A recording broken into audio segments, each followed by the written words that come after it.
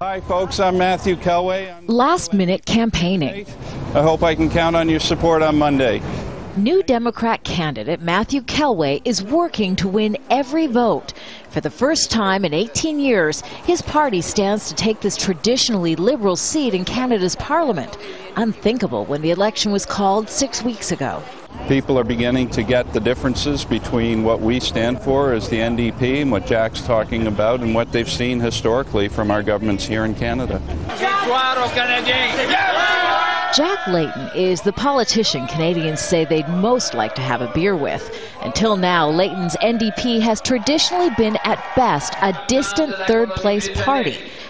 During the campaign, Prime Minister Stephen Harper has been warning anything other than a Conservative majority in this latest vote risks Canada's economic stability. The NDP and Liberal platforms, even by their own estimates, would increase spending by $70 billion.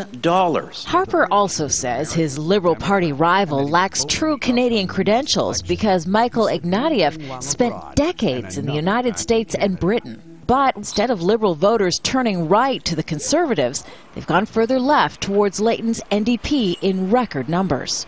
And just like spring, which has been late arriving to this part of Canada, voter enthusiasm for yet another election has also been slow to warm up. This is the fourth time in 7 years Canadians are being asked to go to the polls.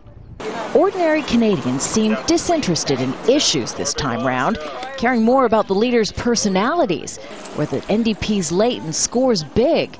But will that translate into votes? I'm past the stage of excitement. Is there really going to be a change between one party or another?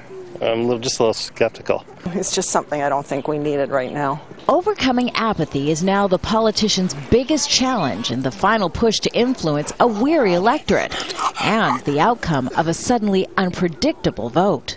Kimberly Halkett, Al Jazeera, Toronto.